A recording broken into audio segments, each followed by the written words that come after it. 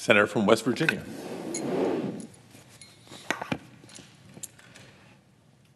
Thank you, Mr. President. I rise today to oppose the nomination of Radhika Fox to be Assistant Administrator for Water at the EPA. I certainly appreciate her willingness to serve, and I have found her to be quite personable and friendly, so this is not a personal statement. But even though she is not yet confirmed, she is already in place as the lead political appointee in the Water Office at EPA. In that capacity, her recent announcement of overreaching regulatory proposals under the Clean Water Act cemented my opposition to her nomination. Ms. Fox's position on the appropriate scope of the Clean Water Act was not clear last month when I voted on her nomination in EPA committee, of which I am the ranking member. At that markup in May, I noted that I could not support Ms. Fox at that time because she would not commit to maintaining the navigable water protection rule issued in 2020. As I noted at the time, she would also not state that the 2015 Waters of the U.S. rule was overreaching. So I really couldn't pin her down on any opinion on this very important rule. I now know why she would not commit to maintaining the navigable waters protection rule when she testified before the committee and avoided providing direct responses in her written responses to my follow-up questions. The administration did not support the rule, and apparently the EPA opposed it completely.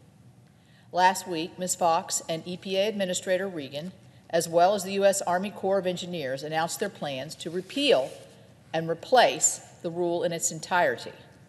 EPA and the Corps of Engineers are going to completely rewrite the regulations that determine whether a business, a farm, or a citizen needs to obtain a federal water permit.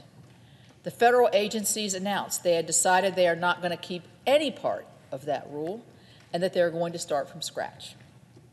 That was at odds of what Ms. Fox conveyed to me in a phone call that she did make the previous day to inform me they were going to be making an announcement. She was just very incomplete. And it is extremely disappointing to me and the many states and businesses that support the Navigable Waters Protection Rule, which unlike the 2015 Waters of the U.S. rule it replaced, that the law presently is the Navigable Waters Protection Rule is the rule of the law, is the law of the land in all 50 states. And that made it clear when federal permits would be needed, and it gave states more control over how to permit water bodies in their borders. Throughout her nomination process, when I asked Ms. Fox about the administration's plans, she expressed a desire to hear from stakeholders in order to create a durable rule. Ms. Fox did not conduct any formal public stakeholder process before announcing the decision that was made to repeal the Navigable Waters Protection Rule. The administration has said it plans to repeal the rule and then put in place guidance from the 1980s while we wait and while they come up with a replacement. Changing the regulations 3 times in a short period of time, 2015, 2020, and now 2021, simply does not meet her commitment to develop a durable definition. Instead, ever-changing rules create a game of regulatory ping-pong across administrations. These are big, far-reaching rules.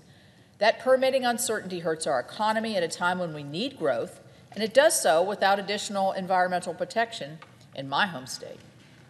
We often forget the Clean Water Act allows states to regulate their waters as much as they like.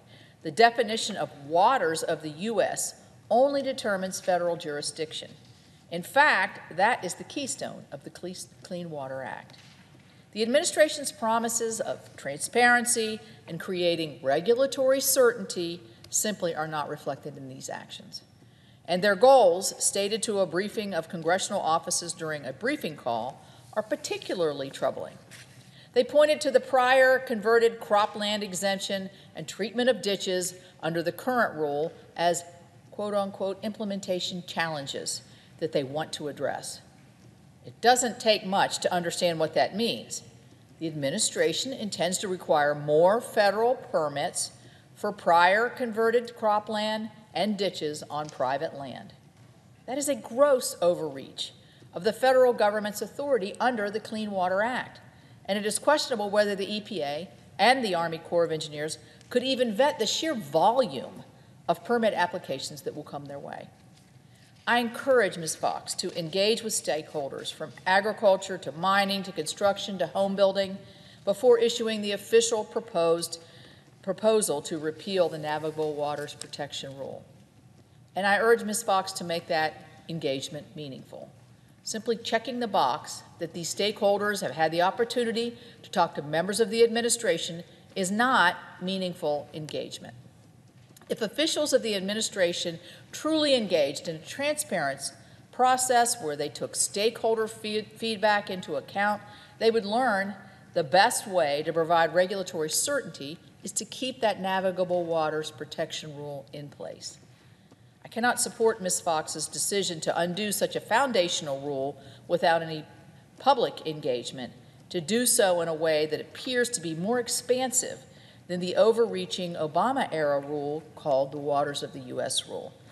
So I urge my colleagues to vote against Ms. Fox's nomination on the basis of what she's already done and in most probability will do in the future surrounding this very, very important topic. Thank you, and I yield the floor.